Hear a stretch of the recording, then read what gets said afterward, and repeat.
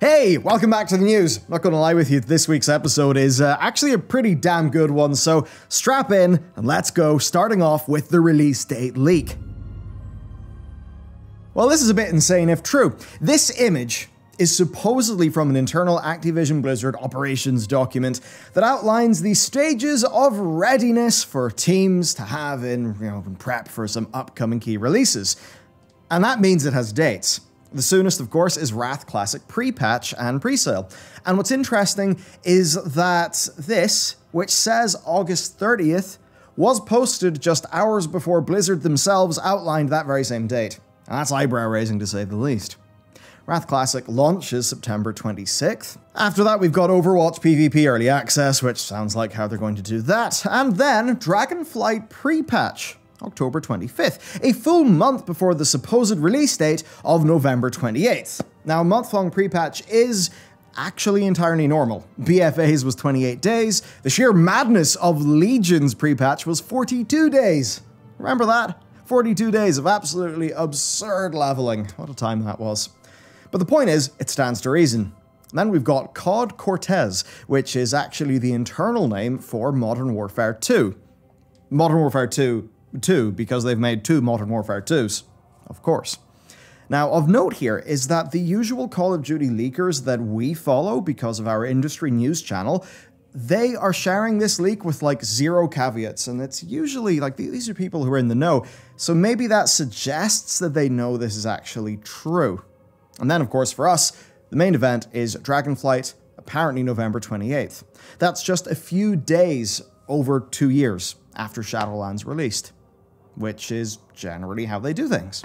So is that realistic? Well, I'd say, game-wise, we'll talk about the most recent beta soon, and, I mean, potentially more and more as time goes on. Business-wise, does it make sense? I mean, yeah, they'll obviously want it out in that quarter. Now, the one issue players could have is some Christmas raiding. Blizzard have said that they've basically commented saying they will comment on this a bit later on. So they know people are talking about it, and the people's problems are a few reasons. I mean, one, over the holiday, a lot of people just have shit to do. Two, fewer Blizzard staff would be around to monitor the race to World First. Now, of course, the race isn't all that important for the vast majority of players, but I think Blizzard know that if the race ended up being a bit of a disaster because of tuning, then they would start their expansion off with potentially a drama, and that would be a bit sad for everyone. Now, in Shadowlands, Nathria Normal and Heroic opened December 8th, Mythic opened on the 15th, and then Limit, now known as Liquid, they won that race, crossing the finish line at 9:58 PM GMT, December 23rd. So, it was a bit awkward, but it did actually work out for that race. Now, this time around, it would be a bit more tricky because Dragonflight is, relatively speaking, launching just shy of a week later, like in terms of days, than Shadowlands did. So, what did Blizzard, what do they do? Well, here's the options, right? They could release the game but delay raid to January. They could release the game in, I don't know, January, I guess. They could release the expansion a week earlier than what is in this document. They could, of course, then just proceed, as this document says, and just deal with Christmas raiding. And to be honest, I think they'll probably just do that. I imagine for most guilds, we'll just do what mine did last time and suspend formal raiding for a week. That's fine. I would rather have my hands on the expansion when I have some free time. Now, the main downside here is that some guilds might be super unreasonable about raiders not being around, which, I mean, that's not to be insensitive, but that doesn't exactly sound like a guild that has its players' best interests at heart. And hitting up Twitter, plenty of the Race to World First people don't seem to be overly concerned about this kind of thing either. I suppose the bummer here is Blizzard's staff having to make a pretty shitty sacrifice. So that's definitely something to think about, but I suppose people could then say, look at retail, look at healthcare, look at hospitality, look at all the other sectors where, and I don't do this to pull out some whataboutism, but, you know, you got the point I'm making, right? So who knows there? I mean, obviously, if there's going to be work done over that period, you would hope that people are especially well compensated for those hours. Now, for the rest of us, look, tell you what, right? I don't know about you, but this is what it's like for me. If I get to be at home, get to be cozy, running some keys with my friends, exploring the world, doing the cool new reps we'll talk about soon in today's video, then hell yeah, I'd like to do that over the holiday. It's perhaps the one time I can actually play WoW like I used to when I was younger, so frankly, I would relish it. Now finally for this leak thingy, we've got the Diablo 4 pre-purchase and a reveal at the Game Awards. That's probably when we'll get the release date, and that all makes sense. The Game Awards is a massive event, and it will round off a quarter that will have seen Wrath Classic, Overwatch, a new retail expansion for WoW, a very strong sort of comeback story that Ybarra and co are undoubtedly wanting to craft. Now, D4 is currently in closed Friends and Family Alpha right now, especially, well, Schreier said that, but also some rather naughty screenshots got leaked, so I imagine somebody got in trouble there. But yeah, if the timings line up, that all makes sense, especially because they said that D4 would be out within a year of its June this year big event at Summer Games Fest. Overall, quite a time to be in this sector of games. There's a lot of video game coming. Speaking of which, if you want to support the team that makes all of this content and also makes the game, which is literally happening right behind that wall, then our Patreon is the place to do that. And man, it's Rogue Month this month. The art that they have made is absolutely awesome. The Chimera pin is awesome. And thanks to all of your support, we've actually been able to hire up a little bit. We've got a new member of staff joining soon who is going to be like one of her primary jobs is Patreon, ensuring that everything is shipshape, running good. I am super hyped about it, and yeah, basically, it's all really good stuff. So thanks for all your support. You can get all that dope art over there at that link down below. Okay, let's talk about the most recent alpha build. This is a really cool one. I think this is the one that's, I mean, honestly, I'm just thrilled about it. So we've now got an overview of Blizzard's non-instanced endgame content, and I am bloody well happy to tell you that the reps actually look like they're going to be pretty damn good this time around.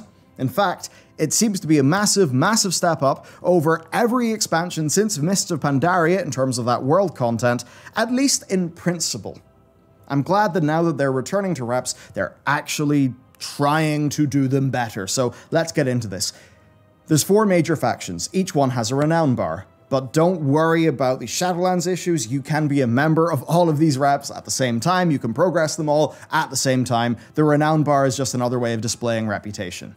So each renown level looks like this. Basically, it looks like a small rep bar, right? And you just keep on filling those, you got the renown levels.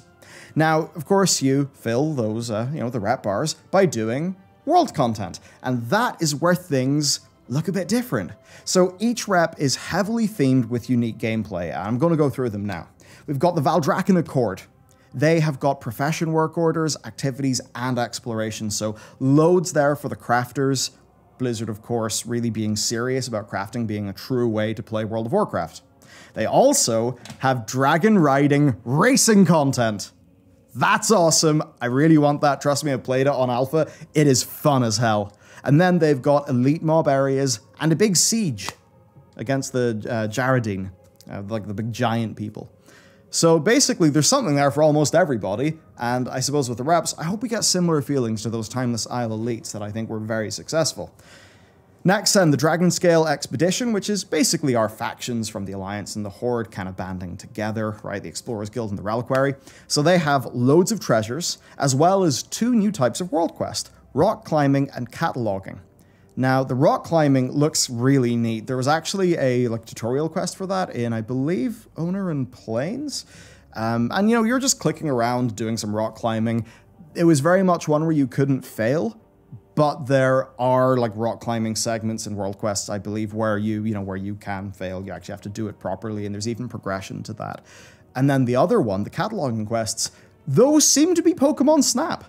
And let me tell you, I would not have given a shit about that 2 years ago, but since I actually played Pokemon Snap on a Nintendo Switch and was shocked how enjoyable I found it, yeah, that's really big. Another nice thing about the rock climbing too, though, you can rock climb super high, and then you can dragon ride to your next thing. So it's a really great, gameplay flow. Look, this is them shaking it up, trying something different, trying to make world quests that aren't just go kill the dude. Go collect some bear asses. It's not that. So basically, this is experimentation. Well, I mean, what different types of gameplay? Madness. And then, of course, you can, progress and become better at rock climbing, better at treasure hunting. So there's a whole thing there. Then the Tuskar, they have loads of fishing content, which includes like fishing, you know, those like little ice holes, fishing in different biomes, and also dropping fishing nets for offline progress, and all of that has got further progression. There's also a feast event. Basically, it's like a marker will appear on the map, showing the event. It will give you 10 minutes to arrive, I believe, and then like the whole group just contributes to making a big soup. So it's kind of neat. There's a whole, different stages to it. The better you do, the better the hour-long buff that you get at the end will be, plus more rewards, I imagine. They've also got a few elite mob locations as well. I mean, hey, they're the Tuskar. I think they're going to be popular. Looks like you can get some nice mogs from them as well. And then finally, we've got the Maruk Centaur. So there's a nomadic tribe of them that has a caravan that travels across the zone, giving you different things to do at each stop of the caravan. There's hunts that you can join. I believe there's actually progress within the various Centaur characters as well. So yeah, definitely one I want to get some more testing in on. And this is just brilliant to me. You know, I've been sad about the state of reputation since the end of Mists of Pandaria. I mean, after that, they just turned into bars to grind. Or, the World Quest ones where every single rep feels the same. Here, they all seem to feel different. They seem to be more themed in their gameplay. This actually seems like Blizzard making a decently major move towards quality world content, and that is so damn welcome. Now this build also brings level 70 character templates, so that's big, we can test endgame.